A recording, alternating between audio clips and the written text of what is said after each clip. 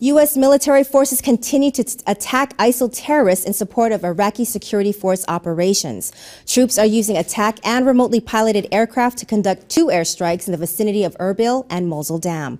One strike destroyed a terrorist Humvee near the dam, and the other strike destroyed an armed vehicle near Erbil. All aircraft exited the strike area safely.